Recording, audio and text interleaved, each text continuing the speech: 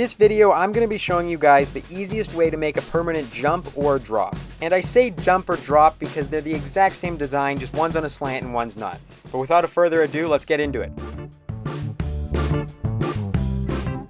The first step is cutting the post that you're going to pound into the ground. This post is going to determine how steady and how stiff your jump's going to feel. So before making the drop, you should decide how big you actually want it to be. And then you should add a couple feet on top of it because those are going to be under the ground and keeping the whole jump still.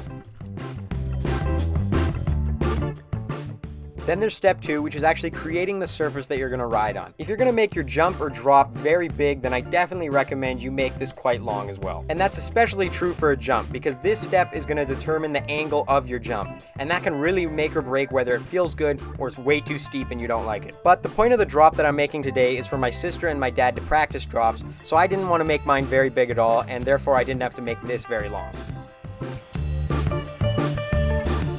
The third step is adding a piece of wood so that all the pressure is being put right down onto the post and not some screws.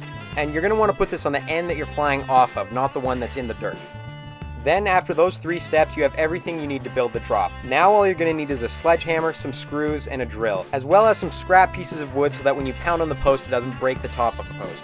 And when you're pounding the post in, you're going to want to make sure you hit it square, or, well, bad things can happen. Whoa! That's a good video.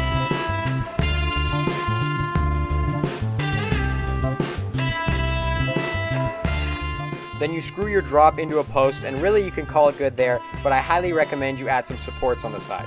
These supports make the jump way sturdier, and if you were to go off the side, then it won't put any pressure on the screws that went right into the post. Then from there, the whole thing's done. Really all you have to do is go ride it and enjoy it. This only took me about 30 minutes to build, so it's extremely fast, very sturdy, and I highly recommend you go out and build one for yourself.